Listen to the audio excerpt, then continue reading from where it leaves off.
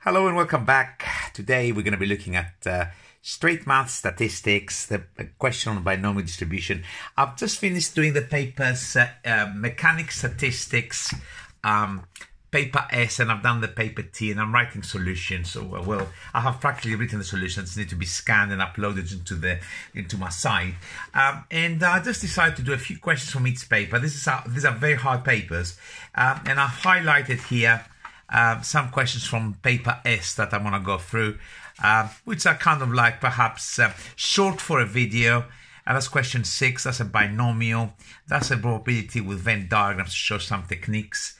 Definitely not this one. This is quite a disgusting question over 2 pages.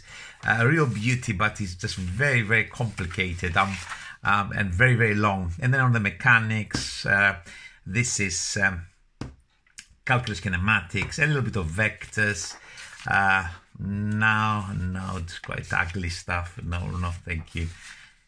This is quite an interesting question, the equilibrium of rigid bodies. And the moments question, probably not. I don't particularly fancy this particular question.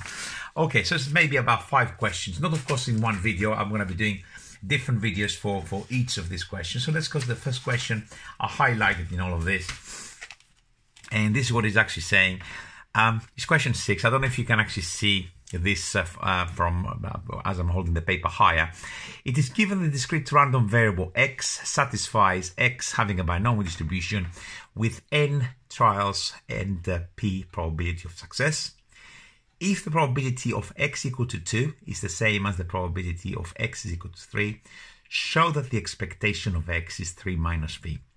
And he says you may assume expectation of x is the mean of the distribution defined as n times p. Loads of rubbish really in terms of this has really annoyed me in this new syllabus because all this kind of notation like the expectation of x, I don't really know if teachers are using it at school, because this has now gone into further math statistics. Yet when you're doing distributional approximations and you're taking the binomial to normal, you're still expected to know these 2 quantities. The only difference is you don't call it expectation, or maybe you do, maybe your teachers still do. You call it the mean, and this, of course, you don't write it as var of x, you call it the variance in full. Okay, so this is basically, it has really, really annoyed me. And I put the extra bit there in the question for people to be sure that they do understand what the question is asking. Okay, let's,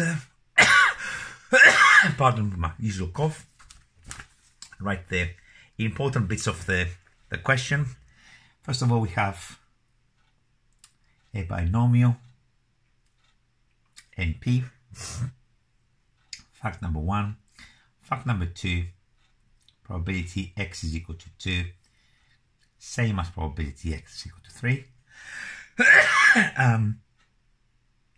And the third bit is actually a fact which basically says the mean of, it's actually being written explicitly in the question, and we have to show that the mean for this particular, if this is true, is 3 minus p. And that's all there is in the question. So let's get going. It's not a long question. I've got it there as an 8 marker, generous 8 marker, because it does have quite a bit of algebra. So where do we start? We'll start with this equation. Now the question, the way it's written, stops you from number crunching, sticking things into a calculator and just getting answers.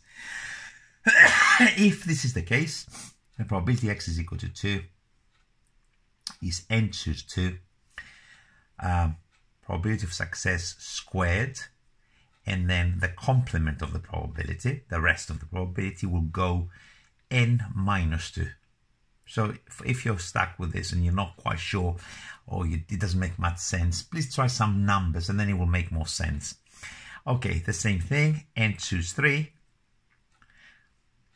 But these are enrichment papers, therefore they're super strong. I don't really write easy questions, and definitely my videos, they will very rarely have easy questions. I do enjoy the harder side of things. So this is now the first line, and we need to be thinking about what to do next.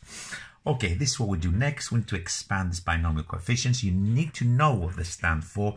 Either you learn that first in your pure, or you learn that in the statistics, depending which one was taught first. But this is now what each of them are. Is n minus 1 over 2 factorial. That's this bit here.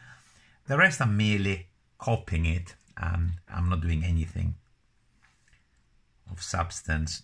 And the same thing, this is going to be n minus 1, n minus 2 over 3 factorial, and then we go p cubed, 1 minus p to the n minus 3. So far, so good. And I'm going to do one more line there. The 3 factorial is a 6, the 2 factorial is a 2. So I'm going to times the 6 across. 6 over 2 is 3, 3n n minus 1, p squared, 1 minus p to the n minus 2. This 6 has completely gone, so we got n minus 1, n minus 2, p cubed, and 1 minus p to the n minus 3. Okay, looks quite disgusting. I like to do things properly. So in a minute, quite clearly, most of us would have said, oh, divide both sides by p squared. Yes, if it's not 0, you can do that. So at the moment, I'm going to write a few things which perhaps there'll be too much. P cannot be 0. And also p cannot be equal to 1. So the 1 minus p is on both sides cannot be 0. For example, p is 0, there's no binomial here, or 1, there's nothing. Other bits that are non-zero, yeah, definitely. N cannot be 0, so from this n here, and n cannot be equal to 1, and n cannot be equal to 2, because, of course, if these are the numbers that I just put in there, then this line doesn't make any sense, it doesn't exist. So this kind of things, most of us, I don't know if in a strict marking scheme you expect to state this. I certainly have to state it, otherwise I'll be very upset. So the first thing that we're going to do, let's get rid of the n's. We're not divided by non-zero quantities, and the p squared will make that into just a p. And let's see what we got left. I could cancel more stuff, but it's probably better to just leave it as it is. Oh, actually we got the n minus 1 as well, sorry. I didn't see that one. N minus 1 can go. So we got the 3 from there, and we got the 1 minus p to the n minus 2. I could have cancelled this. Sorry, I interrupted myself rather. That has all gone. No, it's not all gone. There's still a p in there because it goes cubed, so it's gone when I divide by p squared. And I got the 1 minus p to the n minus 3.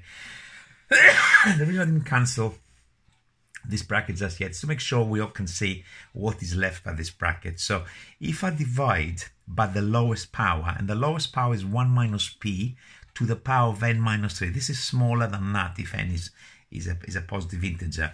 What will happen is 1 minus p to the n minus 2 divided by 1 minus p to the n minus 3. Dividing, subtracting powers, n minus n will cancel, minus 2 minus minus 3. It gives us this bracket on the left to the 1. So it's going to be 3.